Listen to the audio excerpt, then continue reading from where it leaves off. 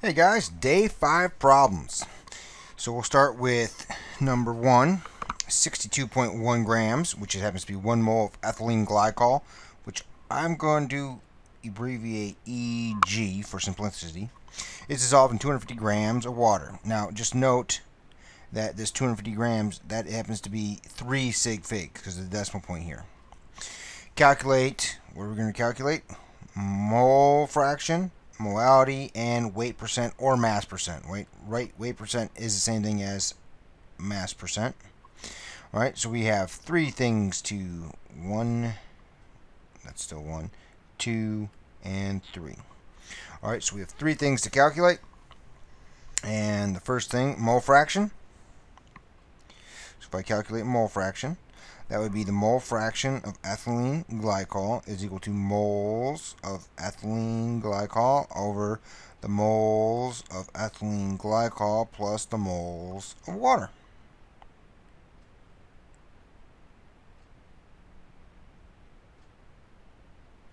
Okay, so I have moles of ethylene glycol right there. Right, done. Check. Check. Moles of water. Well, I have grams of water. Can I take that to moles? You betcha. So we have 250 grams of H2O multiplied by, we know water is 18.02 grams of water, is 1 mole of water.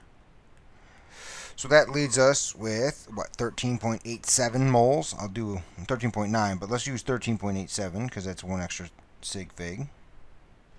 Moles. H2O. Now I think we can do this. So we have the mole fraction of ethylene glycol would be equal to 1 mole of ethylene glycol. Let's get in the habit of using good sig figs. 1 over 1 plus our 13.87. And so that gives me a mole fraction of 0.0672.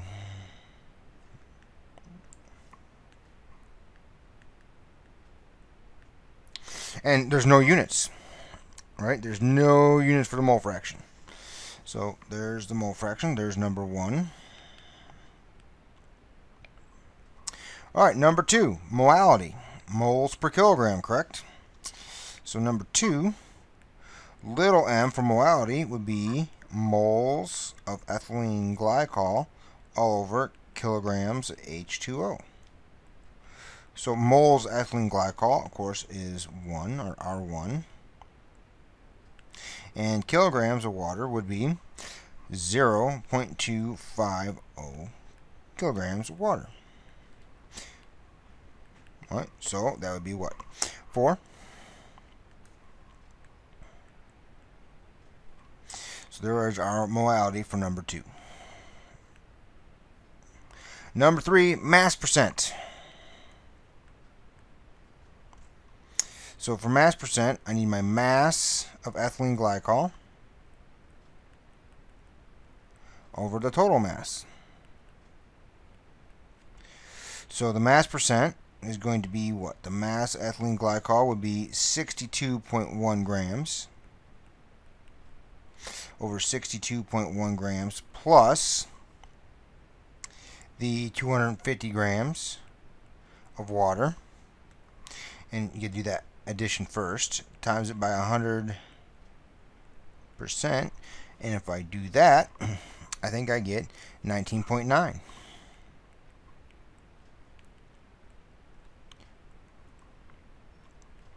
And there's number 1. Number 2. You have 1 mole of sugar and 125 milliliters of solution. Calculate the concentration in units of molarity. Calculate the molarity. Alright, so molarity is moles, in this case sugar, per total volume. So I have 1.00 moles, and volume, now it's in liters, right? So that is 0.1250 liters.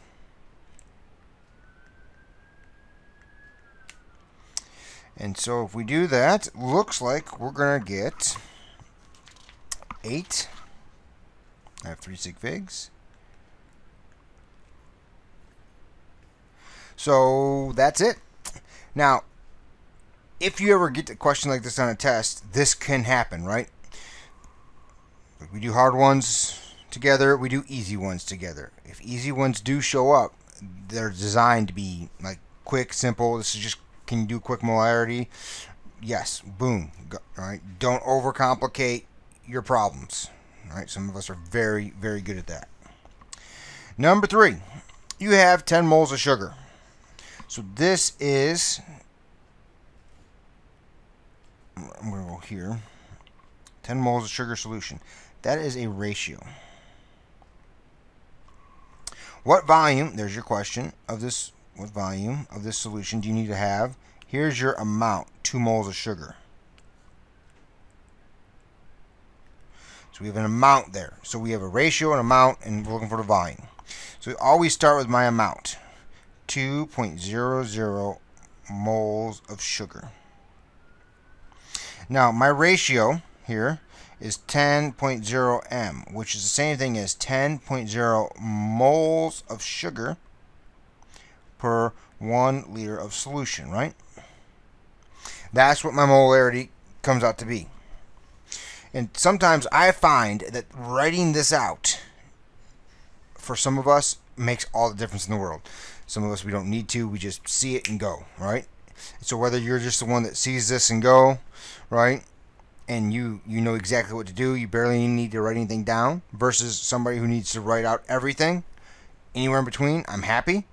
Okay, whatever works for you, because it's your process, your learning process. Okay, times, so what goes on the bottom? Well, it has to be our 10 moles of sugar and 1 liter of solution. And that works out beautifully, right? So it turns out to be what? 0.2? 0.2, I wanted to change to red.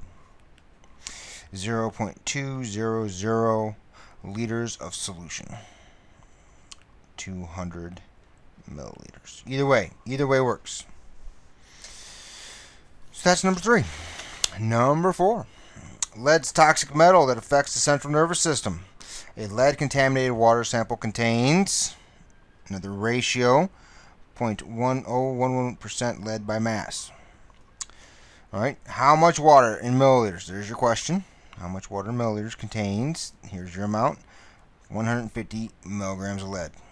Gives you a density of 1. Okay, so the density, I'm going to write the density out to be what? This density is 1.0 grams of solution per 1 milliliter of solution.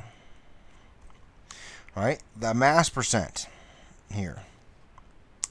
This is 0.0011 grams of lead per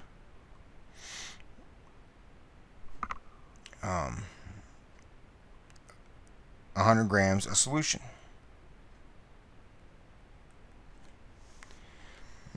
That's what the mass percent means, right? Okay, so where's my amount? So the green number is my amount, right? The 150 milligrams of lead. Now, we know that there is 1,000 milligrams of lead in 1 gram of lead. And then we know we have 0.011 grams of lead. Oh, I missed a 0. Let's try that again. 0.011 grams of lead per 100 grams of solution. And then we know that for every 1 gram of solution, there is 1, well, there's just 1, which is 1 milliliter of solution. Okay, and so if we do this math, I get 13,600 milliliters, or 14,000 milliliters, which happens to be 14 liters. So there you go. So again, the difference that we're not used to is this pink ratio from Chem 1 at least. All right, number 5. What is the percent by mass concentration of glucose in a solution made by dissolving 5.5 grams of glucose in 78.2 grams of water? Well, mass percent, we get mass percent of glucose. I'm just going to call it G. Grams of G all over grams of G plus grams of H2O times 100%, correct? So,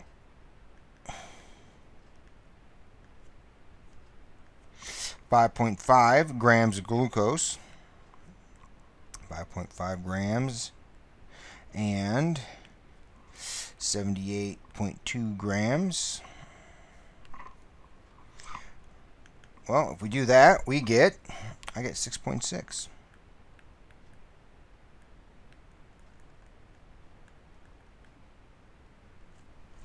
There's number 5. We're doing good. Number 6.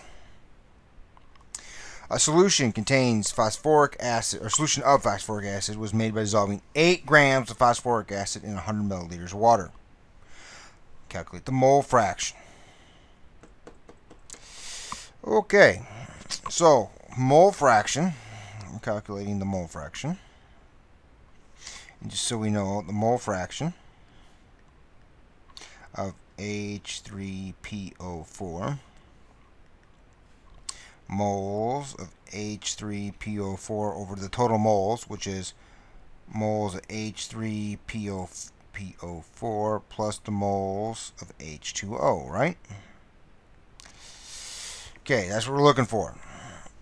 So I have 8 grams of phosphoric acid. So if I take my 8.00 grams of H3PO4, 1 mole of H3PO4 has a molar mass of, I believe it's 98 even.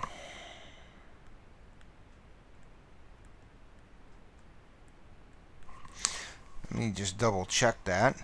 So we have 1.01 times 3 plus 30.97 plus 16 times 4. 98.00. Yeah, works out beautifully. And if we do this math, we get 0.0816 moles of phosphoric acid. Okay, then we have 100 milliliters of water. So 100.0 milliliters of H2O. We know the density, there is 1 milliliter of water is 1 gram of water. Well, let's make that 3 sig figs. And the reason I can do that is I have 3 sig figs.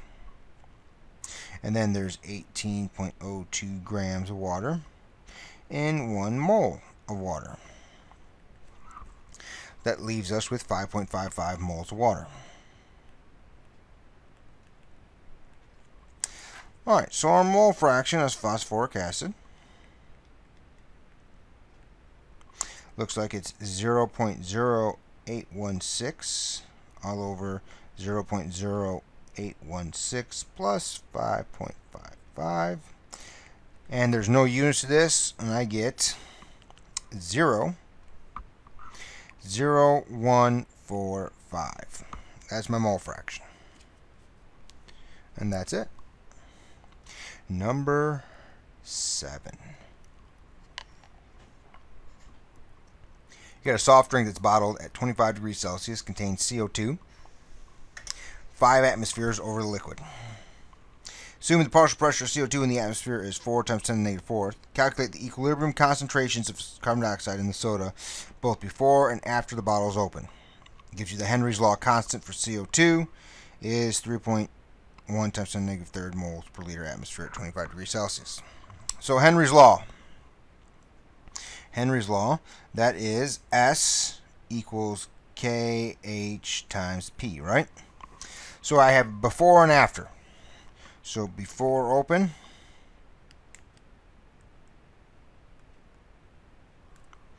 and I have an after open.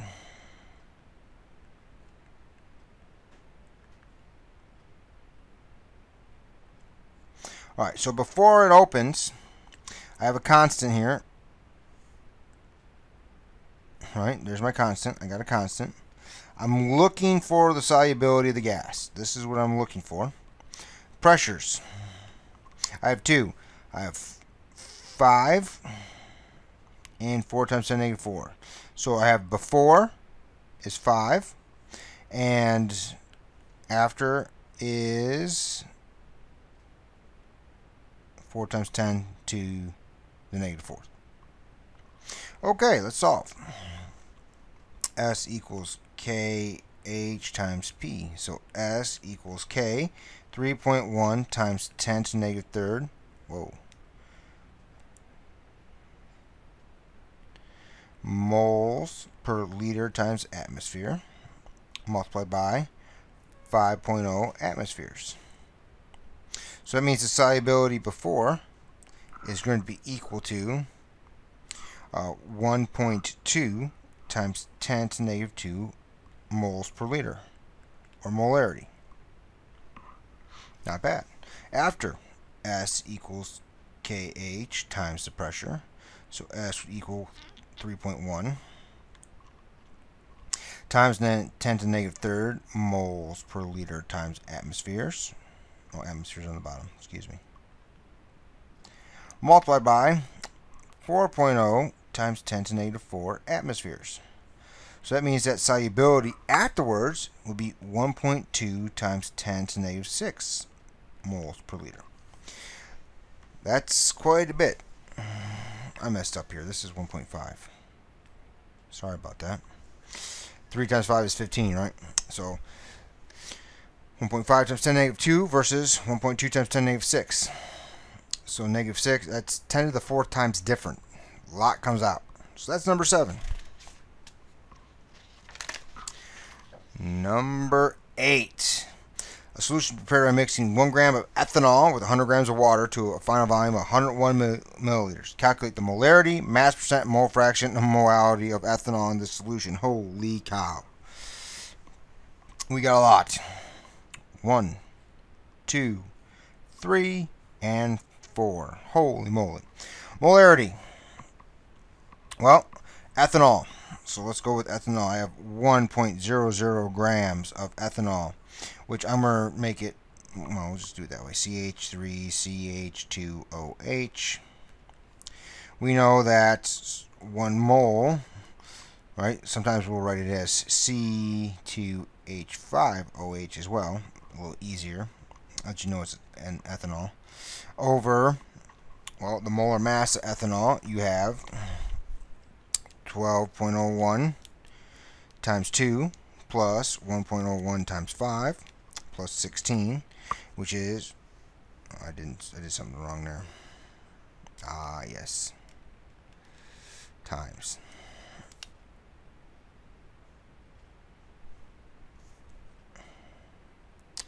.08 grams of C2H5OH. Right, and that will give me 1 divided by that answer, 0.0217 moles of. Now sometimes we'll abbreviate this as ETOH for ethanol. Okay, just so you know. So at moles, so for number 1 here, moles per liter, 0.0217 moles of ethanol,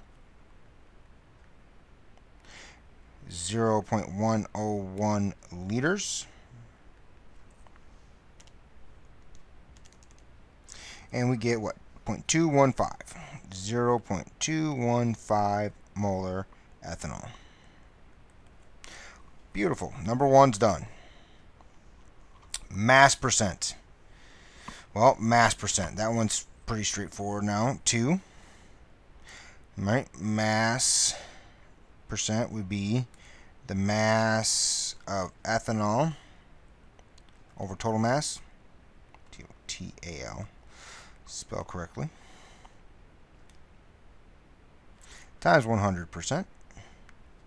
So the mass would be 1.00 gram all over 1 gram plus 100 grams times 100%. So that's 1 divided by 101 basically times 100%, which would be 0.99. 0.990%. It's almost 1% ethanol. ETOH. Perfect. Mole fraction. Well, do I have the mole, right? So the mole fraction of ethanol would equal moles. No, come on, moles. Moles of ethanol all over total moles. So my moles of ethanol would be 0.0217. 0.0217 plus moles of water. I didn't get moles of water. What's the moles of water? Well, I have 100 grams of water. We know that there's 18.02 grams of H2O in 1 mole. So 100 divide 18.02, 5.55.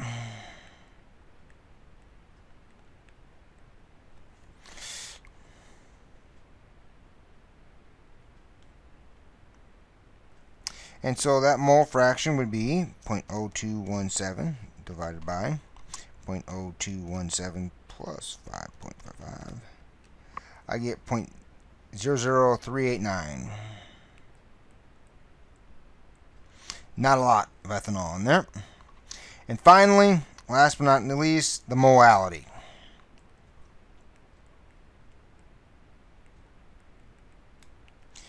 Little m, which is moles of ethanol per kilogram of H2O. So my moles of ethanol, 0.0217 moles. And the kilograms of water was 100 grams, which would be 0.1 kilograms. So that gives us 0.217 molality ethanol. That's number 8. That's quite a lot for number 8. Okay, but that's the units, and we might need to come up with those units. They all represent the same solution. Kind of neat. Number 9. The electrolyte and automobile lead storage batteries is a 3.75 molar sulfuric acid solution that has a density of 1.230 grams per milliliter. Alright, so I have this guy and this guy. We're calculating the mass percent and molality. So 2 things. 1 and 2. Alright, so first, 1.230 grams of solution per 1 milliliter of solution, and 3.75 moles of H2SO4 per 1 liter of solution. That's what our ratios, right? Those are our ratios. We're taking those 2 ratios and we're making it into 2 different ratios. Alright. Now, the best way to do this, because we have ratios, we don't have an amount. So I'm missing an amount. Guess what? You can pick any amount you want. You can pick your favorite number. Let's say it's 5.2. I don't know what your favorite number is. Right? Maybe it's 10. I'm going to pick 1 liter. I am going to assume 1 liter.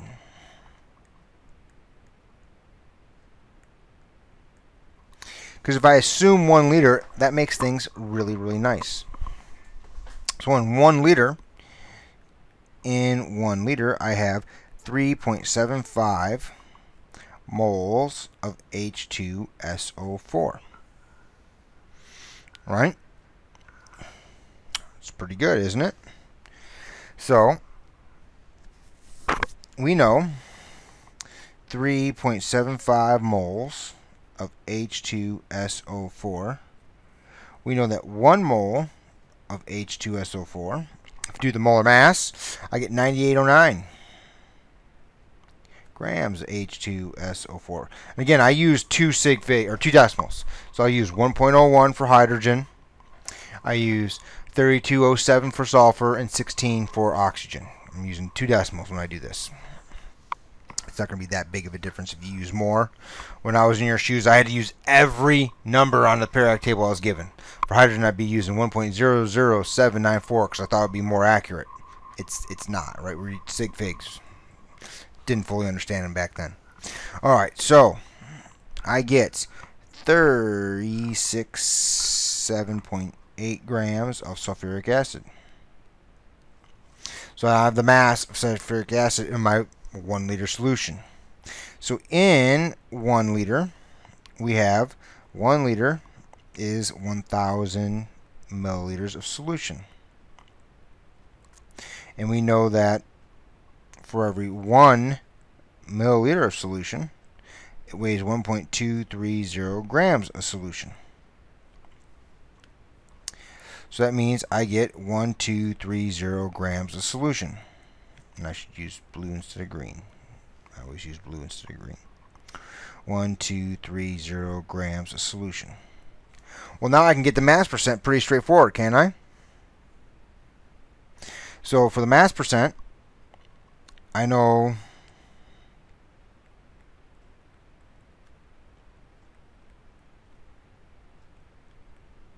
grams of H2SO4 would be 367.8 grams of H2SO4, and we have 1,230 grams of solution, and we just multiply that by 100%, and looks like I'm going to get 29.9 H2SO4 by mass. Yeah, it's about 30% sulfuric acid. Now, just full disclosure, I don't know all the battery acids anymore. This is an older problem. They might have changed, right? Batteries are trying to constantly get better, but it's around 30%. Molality. All right, how do I do molality? Molality is moles per kilogram, right? I need kilograms of water here. Well, in my 1 liter, so in 1 liter, we know it's 1,230 grams of solution and 367.8 grams of H2SO4. So if I take my 1,230 grams of solution minus my 300, come on, where's my button? There's my button. 367.8 grams of H2SO4. I'm left, oh, wrong button. I'm left with, looks like 862 grams of water. Right? Which is 0.862 kilograms. So my molality,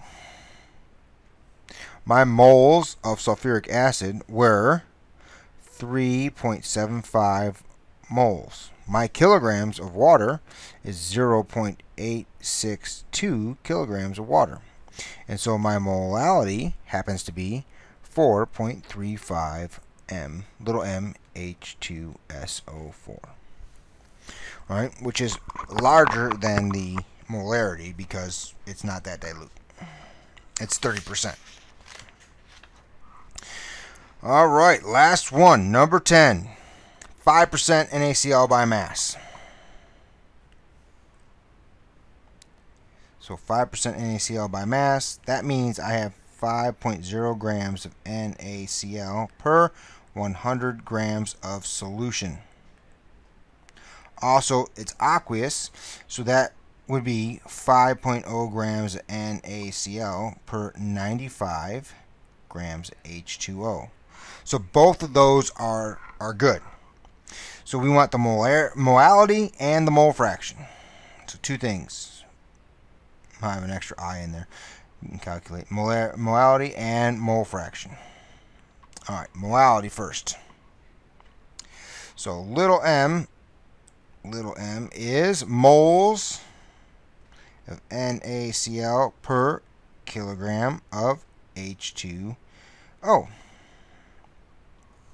And right now I have 5.0 grams of NaCl per 95 grams H2O. Two simple conversions. First one is 58.44 grams of 58.44 grams of NaCl is 1 mole of NaCl, and we know that 1,000 grams of H2O is 1 kilogram of H2O. Alright, so we just got to do a little bit of math here. 5 divided by the 95 times 1,000 divide 58.44. And I get 0.901. 0.901 little m NaCl. And there's my molality. Then we have mole fraction. Well, now I didn't do that individually, so now I'm going to do them individually. So I have 5.0 grams of NaCl, and we know it's 58.44 grams of NaCl is 1 mole NaCl. And that'll give me my moles NaCl, which happens to be 0.0856 moles. And then we have water. I have 95.0 grams of water. 18.02 grams is 1 mole. And so 95 divided by 1802 gives me 5.27. So the mole fraction of NaCl is going to be equal to the moles NaCl, 0.0856 over 0.0856 plus the 5.27. And that will equal 0.856 divided by 0.856 plus 5.27. I got 0.015160. And that would be the mole fraction. So hopefully this video makes sense. Hopefully it cleared everything up.